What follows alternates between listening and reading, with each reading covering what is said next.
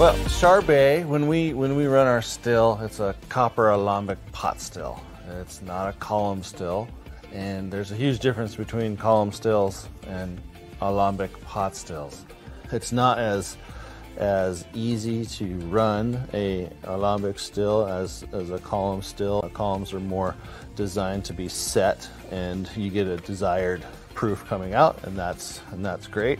But I think for our purposes and what we like to do, the Alambic Cognac still is fabulous because, again, it gives us the ability to create the body, and then it gives us the opportunity to fill that body with flavor and make the final product.